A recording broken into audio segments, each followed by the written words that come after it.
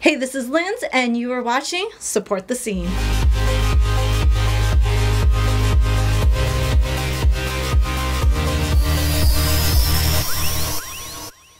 Hey, this is Jade from Support the Scene, and I'm here with Daniel. Why don't you... Good afternoon, Jade. Yeah, for those who don't know you, why don't you do a short introduction? So, my name is Daniel James. I play with a progressive rock and roll group called Brass Camel, and we are putting together a flood relief benefit called Floodstock, which is going to be happening on Friday, December 10th at the wonderful Rickshaw Theatre. Can you briefly explain what happened here in BC? Well, BC was hit with what they call an atmospheric river, where we received over a month's worth of rainfall in a day.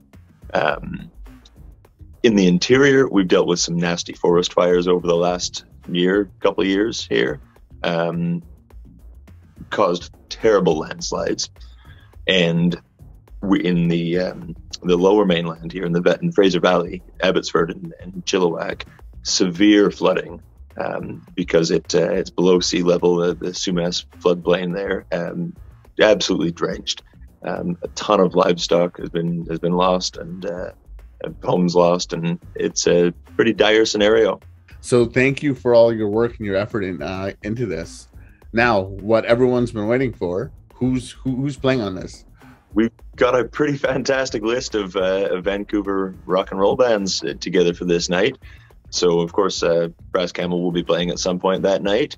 But we have got Old Soul Rebel, we've got JP Maurice, we've got Chase the Bear, Rain City, Wozniak, Spendo, Crooked Rider, Bad Magic, and The History of Gunpowder playing. So, love it. Pretty phenomenal list of very, very talented and accomplished acts on the bill, and it's going to be a hell of a time. And thankfully we've got a wonderfully competent and experienced stage manager on deck to make sure everything runs nice and smooth. And just brought on Larry Hennessy from Jack FM, who's going to be emceeing the night. Love it. And it's going to be a hell of a time, and with any luck, we're going to be able to raise quite a bit of money and donate it to the Canadian Red Cross BC Disaster Relief Fund. So with any luck, that'll go to some folks who could really use it right now. Now, speaking of which, how much are tickets? Can people donate at the event? Is there a link for people to donate if they can't make it? How yes, absolutely. It's all coming together right now. As of Wednesday morning, this event wasn't a thing. So in the last few days, it's really started to materialize here. We are going to be announcing the event tomorrow at 11 a.m. So that will be live on the Rickshaw website, on social media there. We will have the ticket link available immediately.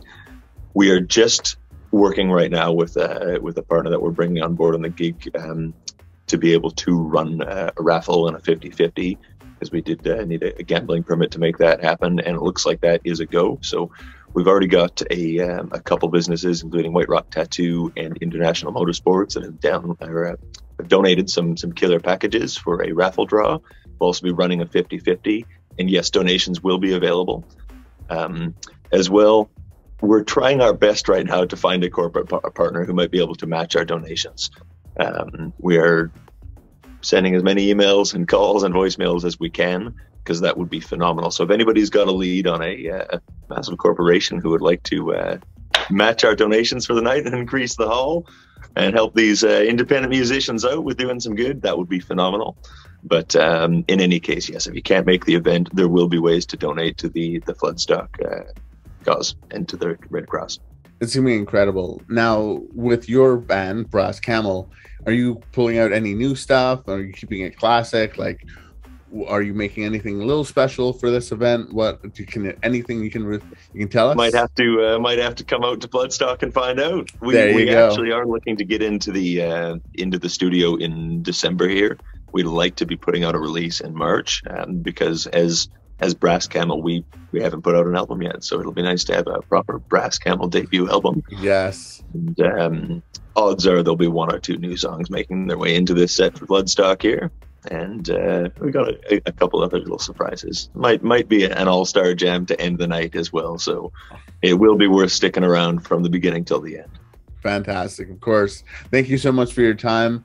You. Can't wait to talk to all the artists and to keep promoting such a fantastic event. Amazing. So appreciated, Jade. Have a great day there. You too. Thanks for watching. This is Support the Scene. Make sure to subscribe, hit the bell, follow, and share.